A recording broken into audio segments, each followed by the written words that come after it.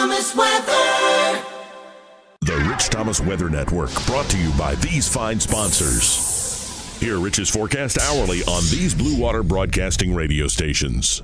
Hey, good morning, everybody. On this Tuesday morning, it's the 24th day of September, and the time as I make this, 3:48 a.m.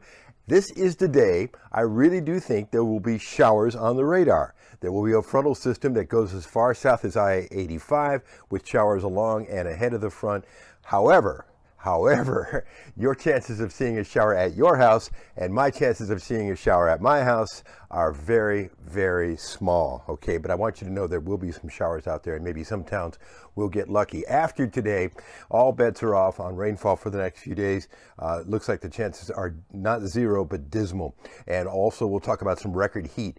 I think for about 5 or 6 days, we could set record highs around here. We'll update those numbers for you. We'll also look ahead. Will the tropics be able to help us out with rainfall at some point?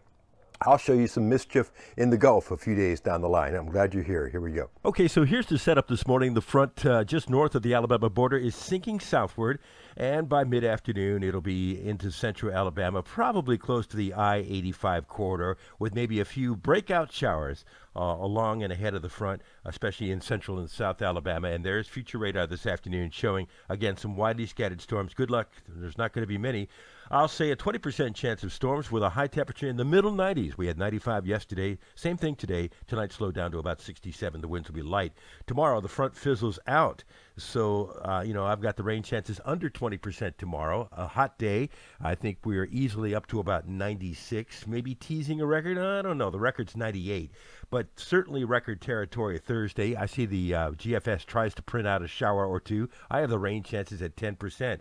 Meanwhile, in the upper levels of the atmosphere, that upper high becomes even stronger Friday, Saturday, Sunday.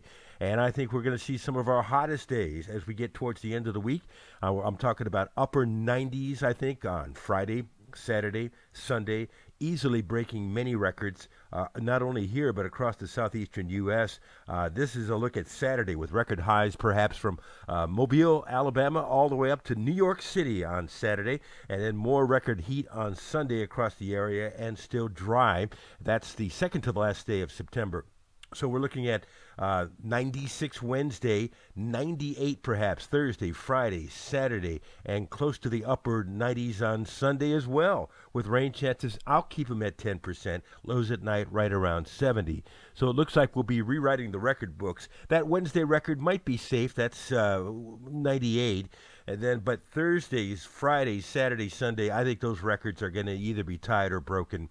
So we're going to be rewriting the record books here in the desert southeast. And the rainfall, it's been 23 days at the Montgomery Airport since we've had any measurable rainfall, 0.05.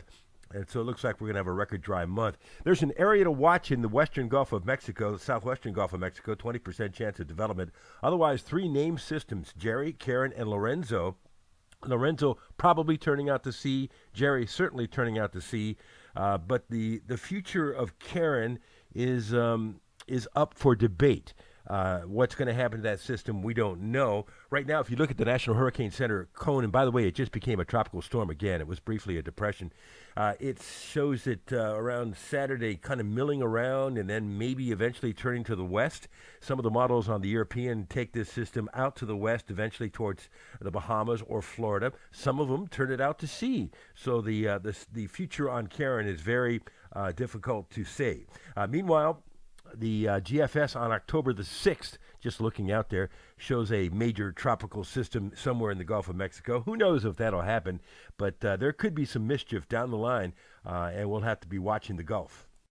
If I did my math correctly, I counted up 75 record highs around the southeastern U.S. that will be in jeopardy from Wednesday through Monday. That's pretty incredible. I'm going to start calling this region of the country the desert southeast.